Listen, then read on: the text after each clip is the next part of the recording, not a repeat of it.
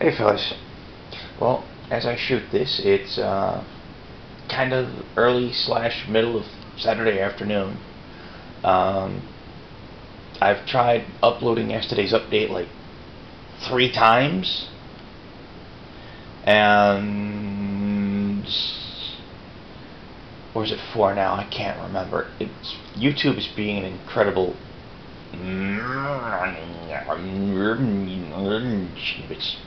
Yeah, exactly. So, I want to shoot this, and hopefully I'll be able to get it up sometime before next week. Right, things are going, you know? Ah, hells. Oh well. Oh well. So, did some drafting last night, and got some new Phyrexia going on. First draft, I know I picked up 2 rares during the first draft. I know my keeper was a Mimic Vat. I picked up a Mirrorworks and a Chancellor of the Dross out of the prize pool. I cannot remember for the life of me what my other rare was.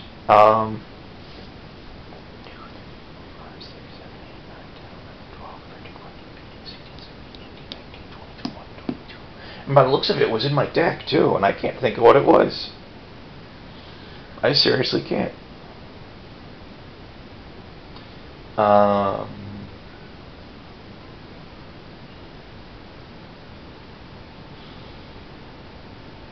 It was either an artifact or red or white, and I can't remember what it was.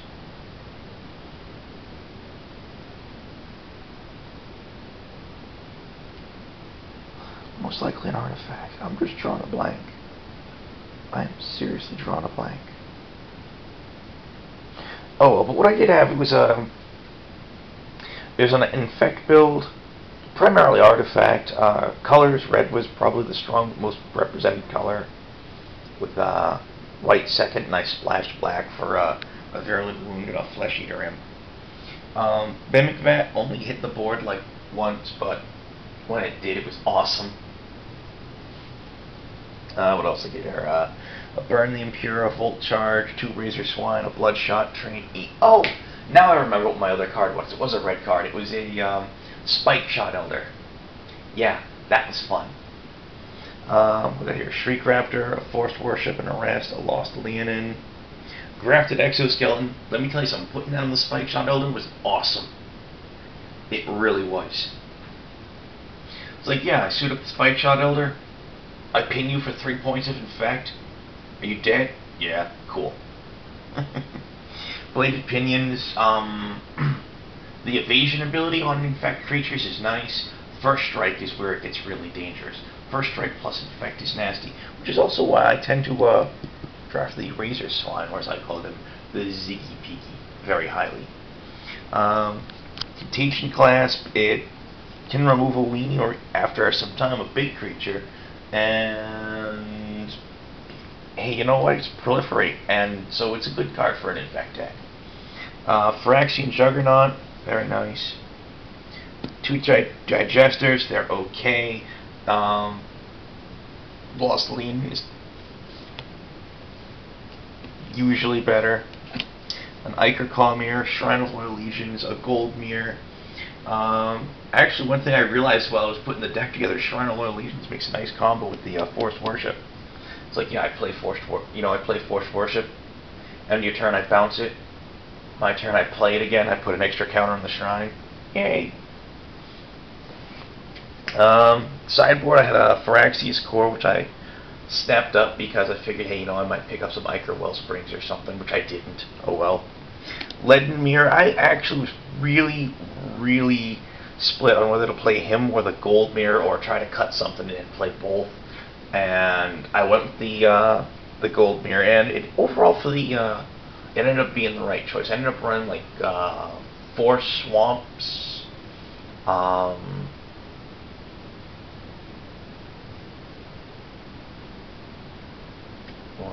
and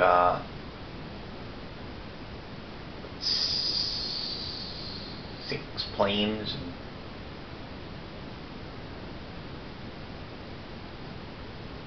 some 8 mountains. I'm trying to remember. Don't clearly recall. It's alright though. It's alright. Origin Spellbomb, want to run it. Didn't. Mental Misstep, that got passed to me, I snapped it up. I'm going to tell you something right. We had new guys at the draft last night. People who had only been playing the game for a couple of weeks. They came in and they drafted. And I'll tell you something right. New guys always throw drafts off. Way off. Because that's what new guys do. Because they don't really know what they're doing. So they will throw everyone out of step. I mean everybody. That mental misstep, that was my second pick in Pack 2 because I don't think I have many mental missteps. That may even be the first one I own. I don't know. But, yeah, I look over my shoulders, the guy's about to pass me the pack, and he's practically flashing his cards at everybody, and I'm like, dude, stop. I can see what you're picking right now. Don't take that. The dude was taking the 6/4 insect for 4 colors and double red as his first pick. And I'm like, dude, no, don't pass me that. Don't pass me that pack. What we just took, put it back in the pack, find something else. That's bad. It's like, if you really want it that badly, trust me, it'll make its way back to you.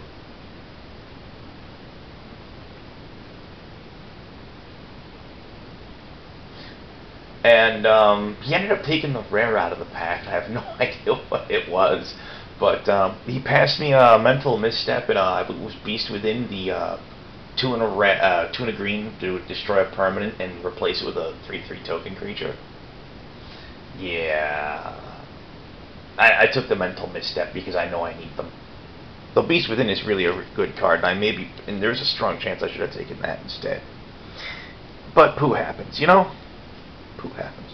Vedalken Infuser, I know I don't have many of those, and I was actually kind of happy I was able to pick him up during the draft. Instill Infection, I want to put that in the deck, but I just couldn't find room for it, and you know, between the Burn the Impure and the Bloodshot Trainee and the Volt Charge and the Arrest and the Forced Worship and the Contagion Clasp, I figured and the Virulent Wound, I figured I had enough removal to sneak by.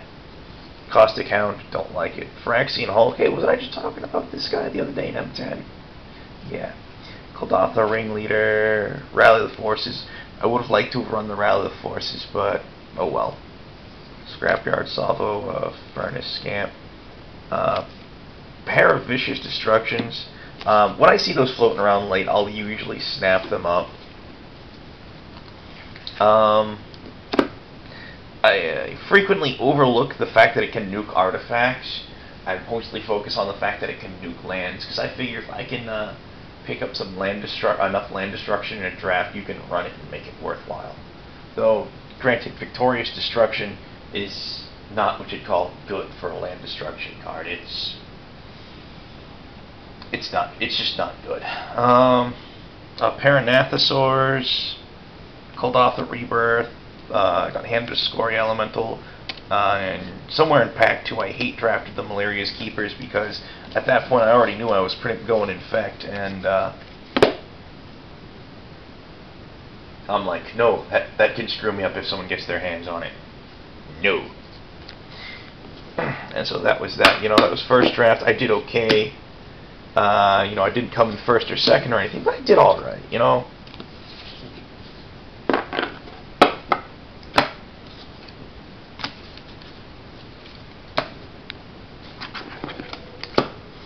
Get these things out of the way. Second draft, I did horribly. I mean, really bad. It's just the deck just decided it didn't want to work for me. I ended up going red, black, and blue again. Red, black, and white again. I only splashed red for 2 cards, an Arc Trail and a Burn the Impure. I was primarily black, some white. I picked up Engulfing Slagworm and a foil Silver Skin armor out of the prize pool. Yeah, whoop-de-doo. The Silver Skin armor looks nice, though. The first card I picked was a Pure Steel Paladin. I didn't get him back. I threw him in the prize pool. And first pack, second pick, I got handed Batterskull. And yeah, I agreed with the guy who handed me the Batterskull. He made pretty much the right choice because he decided to take the foil Elesh Norn.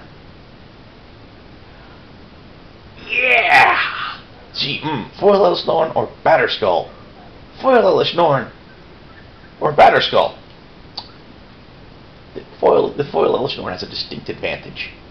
But yeah, I had the Pure Steel Paladin. Let me see. I think I had a lot of other rares in the deck. I'm thinking 1, 2, 3, 4, 5, 6, 7, 8, 9, 10, 11, 12, 13, 14, 15, 16, 17, 18, 19, 20, 21. Okay, so the Paladin makes 22. What else did I have in here? I'm trying to remember.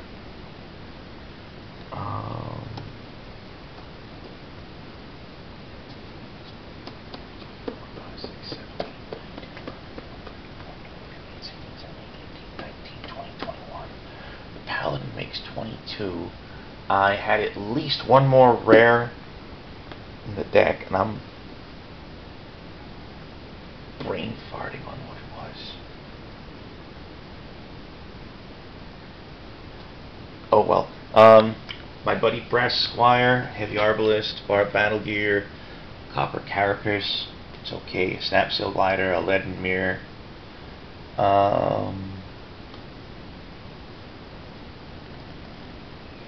A Blind Zealot, Morbid Plunder, Skin Render, a Phyrexian Rager, Geth's Verdict, Virulent Wound, Instill Infection,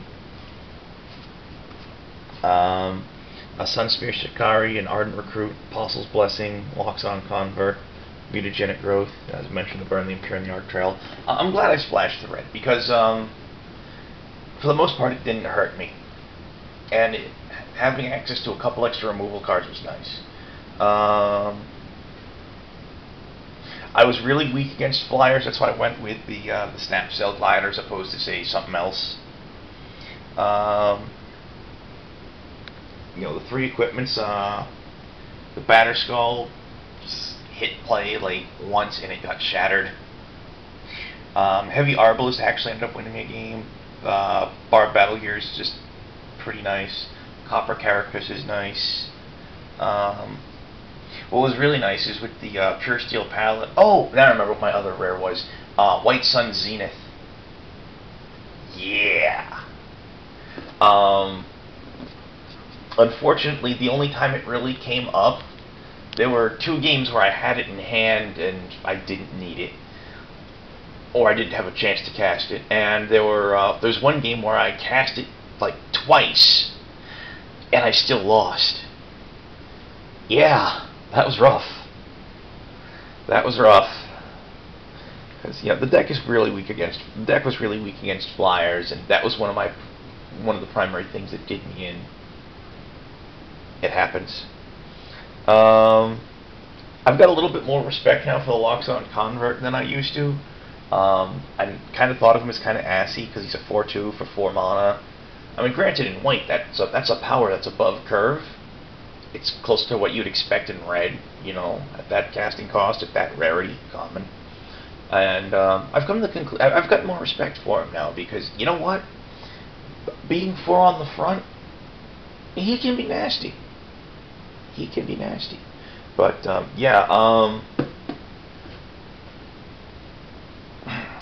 one of the games that I won was really nice was using the Pure Steel Paladin to swap Heavy Arbalist between all my creatures because he reduces equip costs to 0. So it's like, yeah, I'm gonna swap that to him, ping your guy, swap that to him, ping your guy. Is your guy still alive? Swap that to him, ping your guy. Your dude's dead. I'll swing with this guy. I mean, it was pretty awesome at that point. I mean, it really was. It was very impressive. It worked nicely. But the deck itself, overall, I mean, when it performed well, it was fantastic. When it did badly, it was fantastically bad. You know, I mean, either you drew really well or you drew ass. Looking at the sideboard here, all the stuff I picked up in draft, a Vedalken Anatomist.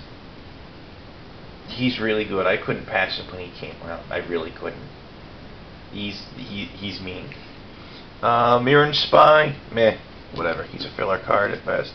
The Chrome Steed is actually what I was thinking about putting into the deck instead of the Snapsail Glider, but I figured the deck was weak against Flyers, so I needed to throw one in. And you know what? The only time I got the Snapsail Glider on the board 2, maybe 3 times total the whole night, and he never had flying. Mind you, of course, the Chrome Steed in those same instances wouldn't have been any better. Necrogen Sensor, meh. Parasitic Implant, you know, it's ghetto removal, but I ended up not running it. I got an Instill Inspection, Virulent Wound, a Geth's Verdict, a Skin Render, a Blind Zealot. Oh, that's another nice thing. My opponent's got, at one point, he's got 2 artifact creatures on the board.